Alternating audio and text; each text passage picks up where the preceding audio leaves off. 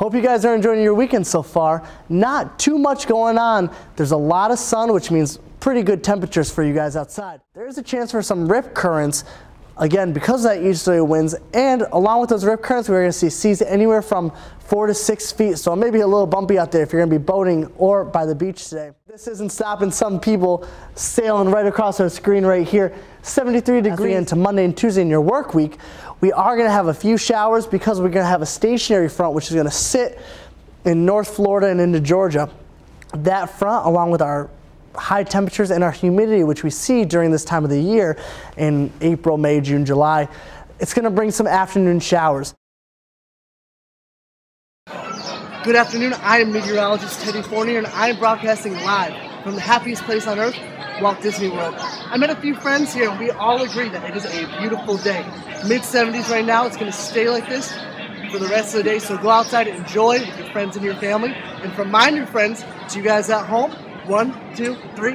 Have a magical day! See you guys later. Here with your game day forecast, the Orlando Magic hosts the Miami Heat tonight at 7 o'clock.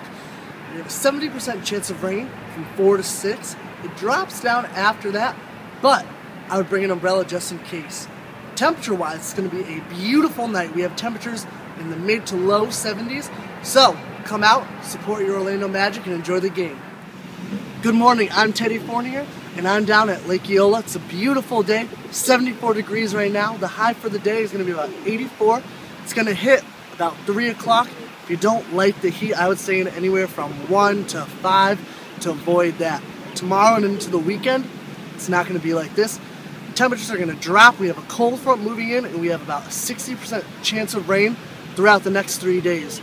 So if you have today off, I would go out and enjoy it because it's not going to be around for long. This area, you do have a small chance of rain.